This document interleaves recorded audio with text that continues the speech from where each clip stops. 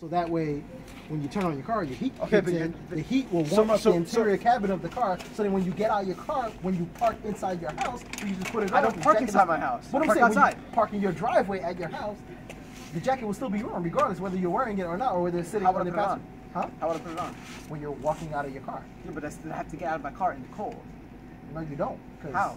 Have you ever tried putting a jacket sitting in a car seat? But you're in the Yo, driver. this is totally different than my baby's car seat. I don't know what the fuck's going on here.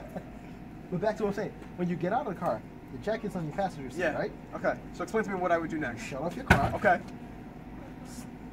Pop your door open. Right there. No, it's cold outside. I won't pop my door open. 2.5 seconds that Yo, you're that makes a difference, man. What the fuck is going on? Why is my car seat in pieces right now? Almost killed me, son. This guy. Oh, shit. A little big for that. Oh, what's going on?